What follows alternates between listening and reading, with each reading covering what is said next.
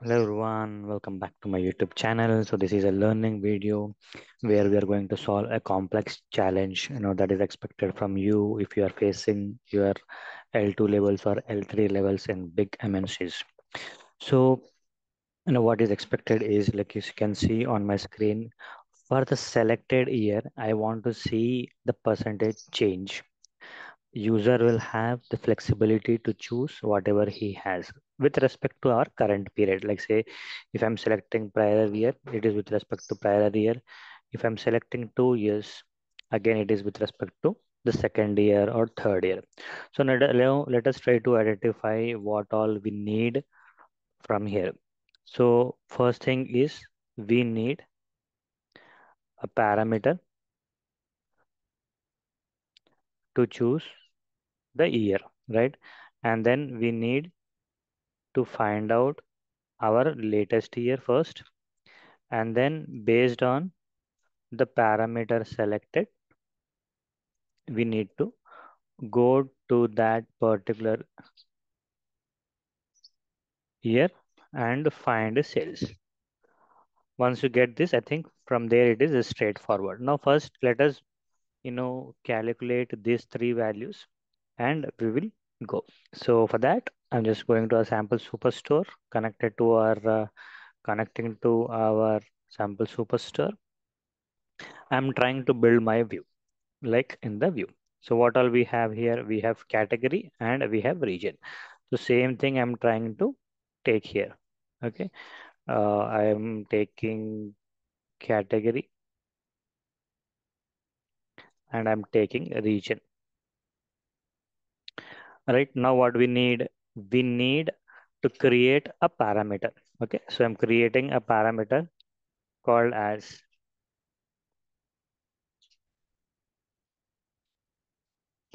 select year maybe. Okay. I'm taking integer value here and I'm taking list of value, but I'm taking -1, -2, -3. So what this will do is it will help us in going back to the number of time periods that I'm specifying. So I'll write it right here as displaying it as prior year, 2 years ago, likewise 3 years ago. Okay, our parameter is set. Now user will have the option to select this, but I will be giving him only radio button option here, which means one he can select at a time. Now, basing on this value, he should go. Like say, if I selecting prior year, it should be with respect to prior year. 2 years, 2 years, 3 years, 3 years. Now, first thing is this should be our sales should always be with respect to the latest year or the max year. So what I'm trying to do is trying to find out the maximum year or the latest year, or you can consider it as a our current year. So for that, I'm writing the calculation as current year. Okay. So simply to get that, I'm using max of my year of my order date. Okay. So if you remember, unlike our previous calculations, we are not using today function to find out the current date. Okay. I'm just going with my database date and whatever the latest year is there in that, it will be treated as the maximum year. Okay. So that is one way of deriving the current year in your uh, database or the report that you are working in. So with respect to this, if you see whatever the year is there, that we will get. Now I'm trying to find out the sales for our current year sales. So I'm writing as current year sales. Okay. If our year of order date is equal to what our current year, simple, right? Then give me sales and I'm ending it. Okay. So click on apply. Okay. So we got sales for our current year. Perfect. So we got this. Okay. Now we need to find out our prior year sales, 2 years ago sales or 3 years ago sales, right? So first we need to get to that level. We need to make it dynamic because we cannot create three calculations. Obviously, that would be another approach where you can create independent thing. but we want to make it dynamic. So what I am doing is trying to find out the year. So I'm writing a calculation here as comparison year. So what I'm doing, our current year plus whatever the year that user is selecting. Now what will happen if I do this? What is our current year? Like say here, if we check 2024, right? 2024 is our current year. Now, with respect to prior year means what? What is the value that we have here in this? We have -1 as the value. Now, what will come here? It will be -1. So, what will happen? End of the result 2023, which means technically we are going back to our prior year. Likewise, if I select 2 years ago, we will get -2 here, and this will be 2022, right? So I'm making it dynamic here. So this point you need to understand how we are trying to derive. So once we do that, we need to find out the sales for that, right? So I'm just writing another calculation, comparison year sales, right? If my order date, year of order date is equal to what? Our comparison year, because this is the field where we are calculating our dynamic time period, right? Then what do we need? Then we need sales, and I'm ending it. Simple. Okay, click on apply. Okay. Okay. So we got it. Now let us go to our requirement here. So we wanted this parameter. We created this parameter. Now if I select the prior year, we are getting sales with respect to prior year. You can ignore, whatever the values are there here. Just focus on uh, what we need. This is based on an older data set here. Okay. So prior year we have 2 years ago, we have 3 years ago, we have now latest year value we got. Now we need to get the values, right? We need to find out the change in percentage. So what we can do,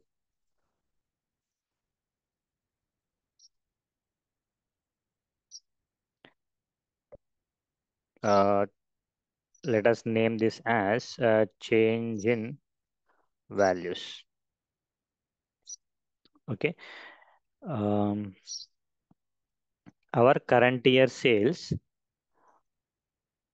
minus our comparison year sales divided by comparison year sales into 100. I'm just trying to find out the growth. Let us check the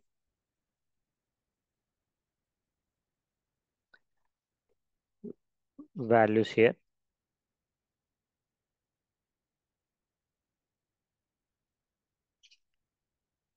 Okay. Yeah. Sum of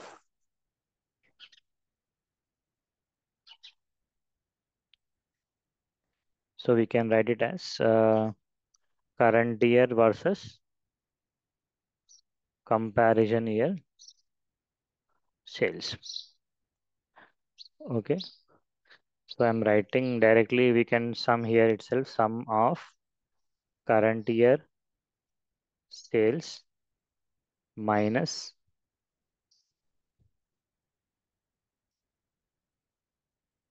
sum of comparison year sales.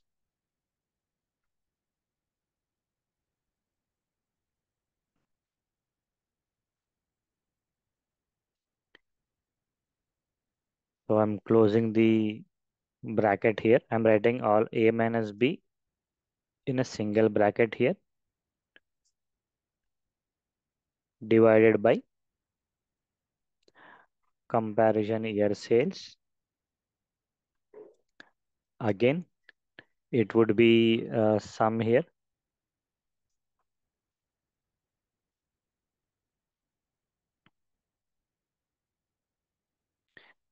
into 100. You can write or you cannot write. That shouldn't be a problem. Okay, so we can also remove this. Later we can convert that into percentage as well.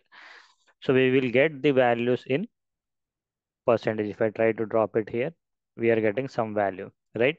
So just we can go here, quick table calculation, and we can or we can click on format here. Instead of numbers, I want in percentage. So we got this.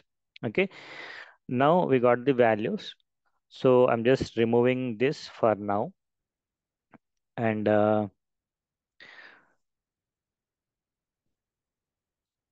we can simply write it something like this here. I'm going to label. Okay. And I'm just making this bold. I can do it 15 or whatever the number we want. And this is our actual value. And then I can insert my select year here. So apply. Okay. So I'll just add my uh, select year onto my label. Okay. Just trying to customize this. I'll just put it here. Okay. So we got almost this, but what I want now is I want negative and positive numbers. Okay. If it is negative, it should be red in color. If it is positive, it should be green in color. So what I am trying to do is, so this is our, what is the calculation we have?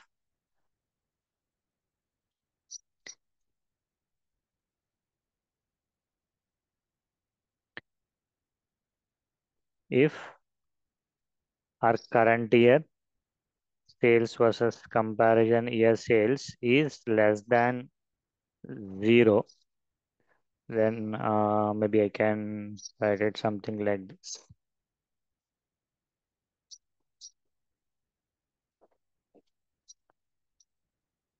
Or we can, let us check this. Is less than 0, then I will write it as negative, else positive.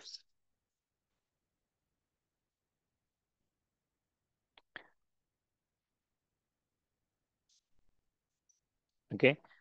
And then maybe I can drop it on color shelf. Okay, we are getting the number here.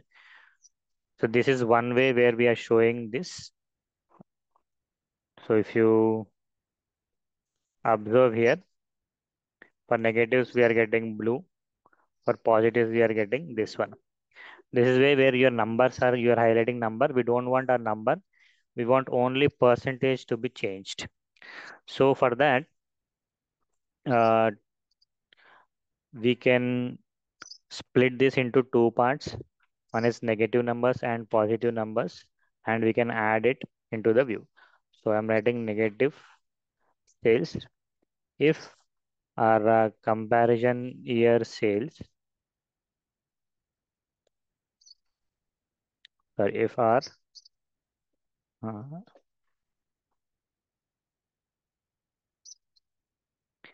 if latest,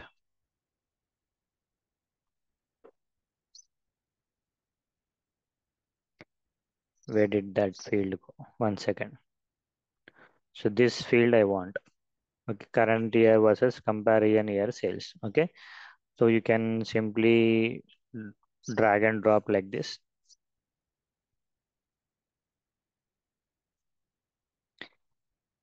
Is less than 0, then current year versus comparison sales. And okay, so click on apply. Okay, same likewise, I'm just duplicating this and I am converting it into positive. That's it. I'm just trying to split my values here, nothing else. Okay, so don't get confused here. For positive values, I'm just positive and negative values, I'm trying to split. That's it. Now what will happen technically, we will get same values but in two different sales. So now what I will do is I will just add this negative and positive to my label. So I'll go and add the negative sales and positive sales as well. I will add. Now all we need to do is we need to customize our calculations. That's it. Okay. So I will remove my current year and comparison sales because we don't need it now. Negative here, I'll put it first, and positive sales, I'll put it next. Okay, but here for negative, because I want in red color to be highlighted, maybe I can select that and make it bold. Likewise, positive, I want that to be in green. I am just selecting green. Okay, and again making it bold. Okay, so click on apply and okay, there you go. Okay, so you can again make this numbers format and change it to percentage. You should be able to solve. So this way you can create an advanced calculation or advanced view in your dashboards and show whatever the user needs. Now based on are selected here, it is showing. Now always remember this is with respect to your current year calculations, not with anything. So it is the current year versus prior year, current year versus your last second year, not last 2 years. It is last second year. Likewise, last 3 years. Okay. So this way you can calculate. I hope this has helped you. If it does, don't forget to share your valuable feedback and see you in the next video. Till then, bye bye and have a good day.